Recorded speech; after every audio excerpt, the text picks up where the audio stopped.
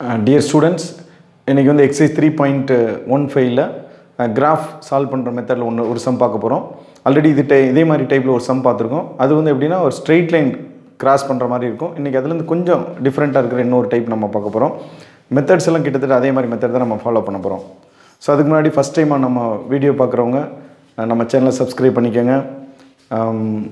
உடனடியாக நோட்டிஃபிகேஷன் கிடைக்கிறதுக்கு பெல் சிம்பிளை ப்ரெஸ் பண்ணிக்கங்க. உங்கள் ஃப்ரெண்ட்ஸ்க்குலாம் அந்த வீடியோஸை வந்து ஷேர் பண்ணுங்கள். இப்போ நம்ம அந்த சம் எப்படி போடுறது அப்படின்றத பற்றி பார்க்க போகிறோம். ஓகே, ஏற்கனவே நான் உங்களுக்கு சொல்லியிருக்கேன். முதல்ல வந்து நம்ம எக்ஸ் செலக்ட் பண்ணுறதுக்கு முன்னாடி நம்முடைய சொல்யூஷன் செட் என்ன அப்படின்றத அல்ஜிப்ரிக்காக நம்ம தெரிஞ்சு வச்சுக்கிட்டோம்னா அதுக்கு தகுந்த மாதிரி எக்ஸ் செலக்ட் பண்ணலாம். நம்ம தேவையில்லாமல் அன்னெசரியான பெரிய கால்குலேஷன் போட வேண்டிய அவசியம் இருக்காது. ஸோ நம்ம எந்த ஈக்குவேஷனை சால்வ் பண்ண போகிறோம் அப்படின்னு பார்த்தீங்கன்னா x² - 5x - 14 அப்படின்ற ஈக்குவேஷன் தான் நம்ம சால்வ் பண்ண போகிறோம். அதுக்கு எந்த கிராஃபை யூஸ் பண்ண போகிறோம்னா y = x² - 5x - 6 அப்படின்ற கிராஃபை யூஸ் பண்ண போகிறோம். அப்போ நான் என்ன செய்கிறேன், முதல்ல இதை வந்து அல்ஜிப்ரிக் சொல்யூஷன் பார்த்துக்கிறேன். அது சும்மா ரஃப் ஒர்க்கில் ஒரு ரஃபாக அப்படி பார்த்துக்கிறோம். சம் அண்ட் ப்ராடக்ட் அப்படின்னு எடுத்துக்கிறீங்க. இங்கே வந்து -5 - 14. அப்போ என்ன எடுத்துக்கிறோம்னா இதோட டேபிள்ஸை நம்ம ட்ரை பண்ணி பார்க்குறோம். டேபிள்ஸ் என்ன டேபிள் போடலாம்? இப்போ 5 வர்ற மாதிரி நமக்கு இங்கே 14 இருக்குது. 7 2s are 14 ஒரு கான்செப்ட் போடலாம். அதுவே ட்ரை பண்ணி பார்ப்போம். 7 2s are 14. இங்கே வந்து என்னென்னா ஹையர் நம்பரில் மைனஸ் போட்டுரும். ஆட் பண்ணால் -5ம் மல்டிப்ளை பண்ணால் -14 கரெக்டாக நமக்கு கிடச்சிருது. அப்போ நமக்கு என்ன இருக்குன்னா சொல்யூஷனாக வரும்போது இங்கே x - 7, இங்கே வந்து x + 2ன்னு வரும். அப்போ எக்ஸோட வேல்யூ எப்படி இருக்குன்னா 7, -2ன்னு வரும். ஃபைனலாக பார்க்கும்போது எக்ஸோட வேல்யூ வந்து 7, -2. அப்போ நான் என்ன செய்கிறேன், எக்ஸை செலக்ட் பண்ணும்போது -2க்கு முன்னாடி ஒரு வேல்யூ செலக்ட் பண்ணுறேன். அதாவது கேன் ஸ்டார்ட் ஃப்ரம் -3லேருந்து ஸ்டார்ட் பண்ணுறேன்னு வச்சுங்க. -3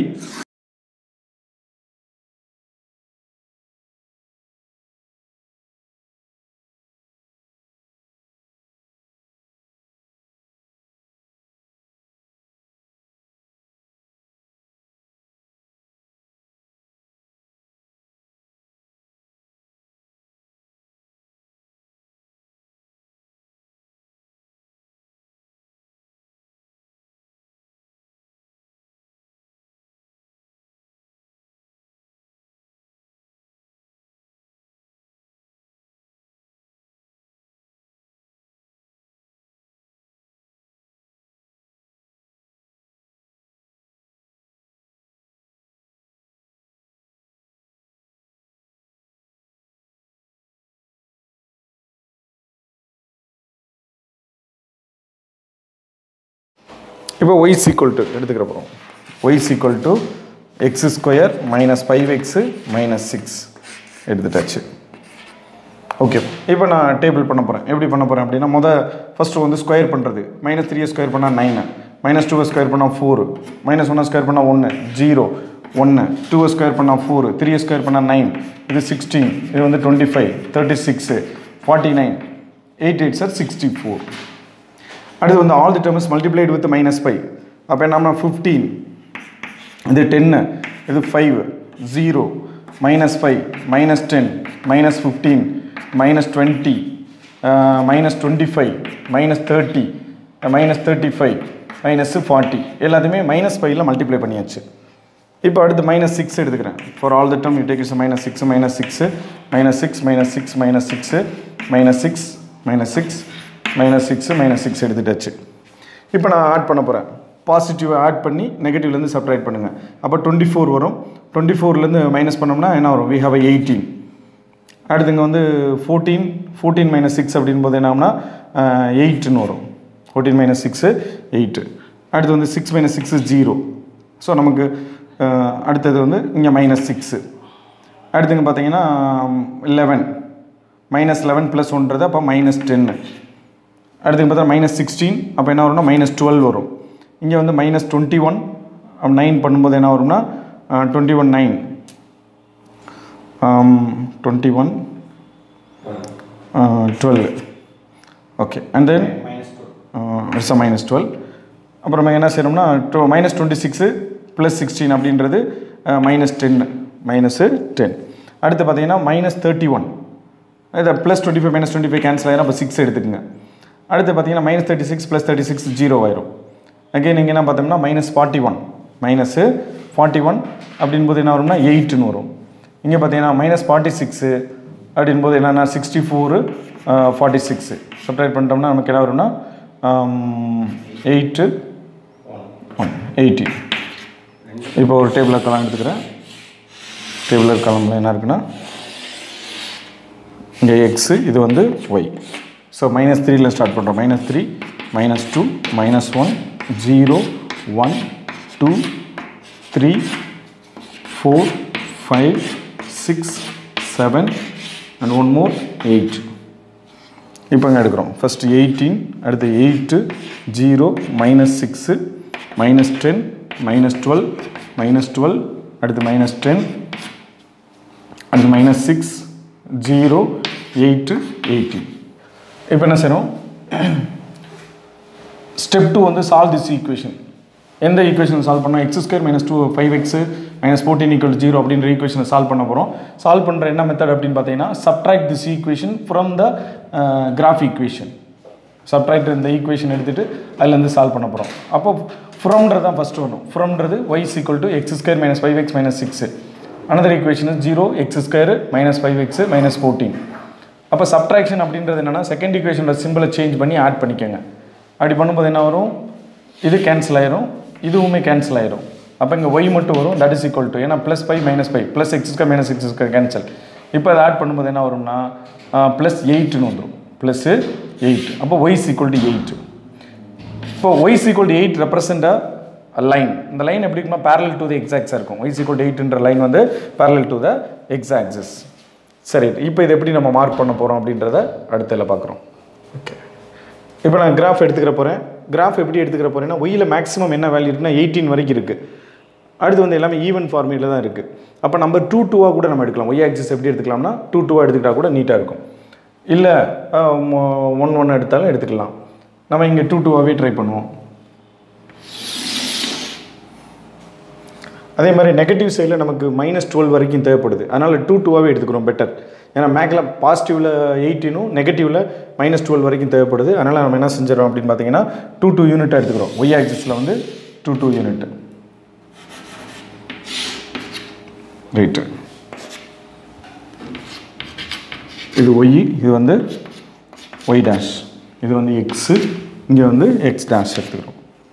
எக்ஸ் டேஷ் இங்கே 0 இருக்குது. இங்கே வந்து 1, 2, 3, 4, 5, 6, 7, 8, 9 வரைக்கும். இந்த சைடு அதே மாதிரி -1, -2, -3, -4, -5, -6.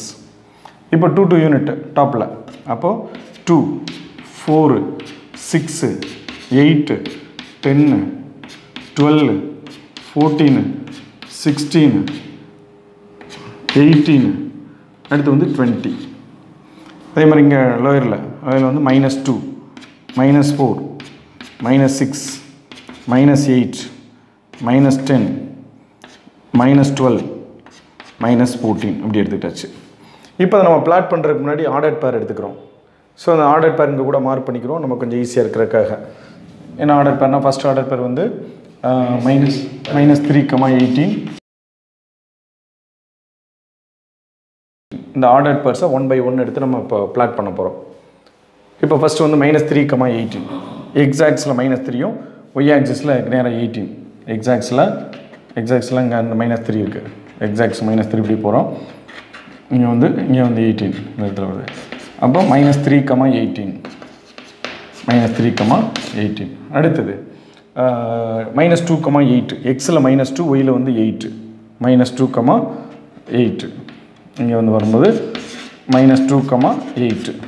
அடுத்தது -1, 0. அப்போ -1, 0.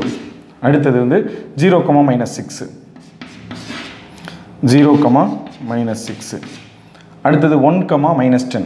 1, -10 இந்த இடத்துல வரும். 1, -10. அடுத்தது 2, -12. 2, -12. அடுத்தது 3, -12. 3க்கு நேராக -12 எடுத்துக்கிறேன். 3, -12. அடுத்து வந்து 4, -10. 4, -10. 4, -10. அடுத்தது 5, -6. 5, -6. 5, minus 6. 5, minus 6. Right. அடுத்தது 6, 0. 5, minus 6 எடுத்து இமீடியட்டா 6, 0 போயிட்டோம். அடுத்தது வந்து 7, 8. 7, 8 இங்கே வந்துடும். 7, 8 இங்கே 7, 8. அடுத்தது வந்து 8, 18. 8, 8, அப்படியே போயிட்டு 18 வந்துடும். இங்கே வந்து 18. 8, 18. ரைட்டு. இப்போ இந்த கிராஃபை பூரா நம்ம கனெக்ட் பண்ணுறோம். இந்த பாயிண்ட்ஸை பூரா என்ன செஞ்சிடோன்னா இப்போ கனெக்ட் பண்ணுறோம். ஃப்ரீ ஹேண்ட் ஃபிகராக தான் பண்ணணும், ஸ்கேல் யூஸ் பண்ணக்கூடாது. இப்போ இங்கேயும் 12 இங்கேயும் 12 இப்படி இருக்கும். அப்போ ஒரு ஸ்லைட் ஒரு கர்வ் நம்மளே டேன் பண்ணி விட்டுறோம். இப்படி ஸ்ட்ரைட்டாக இப்படி போடக்கூடாது, ஒரு சின்ன கர்வ் ஃபார்மில் இப்படி ஒரு சின்ன டேன் அப்படி எடுத்துக்கிறீங்க. அடுத்து இப்படி எடுத்துக்கிறோம். இப்போ இதை அப்படியே கனெக்ட் பண்ணுறோம். அப்படியே இதை கனெக்ட் பண்ணுறோம். இப்போ நான் போர்டில் போடணும் அப்படி இருக்குது. உங்களுக்கு நோட்டில் உங்களுக்கு வேணுன்ற மாதிரி அதை நோட்டை கரெக்டாக ஷேப்பில் திருப்பி வச்சுட்டு நீட்டாக போடலாம். அப்படி கொஞ்சம் எக்ஸ்டெண்ட் பண்ணி ஒரு ஆரோ மார்க் போட்டு நீங்கள் அதை கம்ப்ளீட் பண்ணணும். இது வந்து ஒரு கர்வ். இந்த கர்வ் வந்து என்ன கர்வ் அப்படின்னு பார்த்தீங்கன்னா y equal to parabola curve வந்து y equal to x square minus 5x minus 6.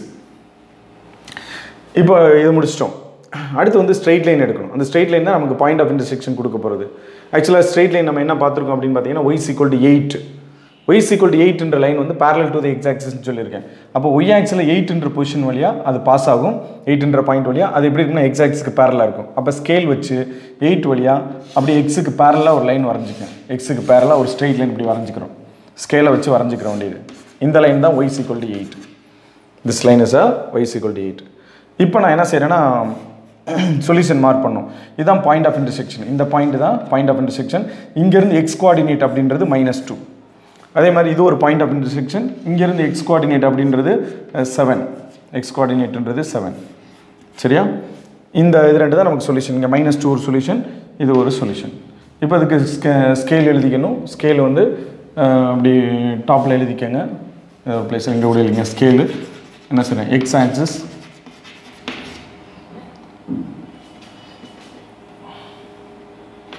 x axis 1 centimeter equal to 1 unit.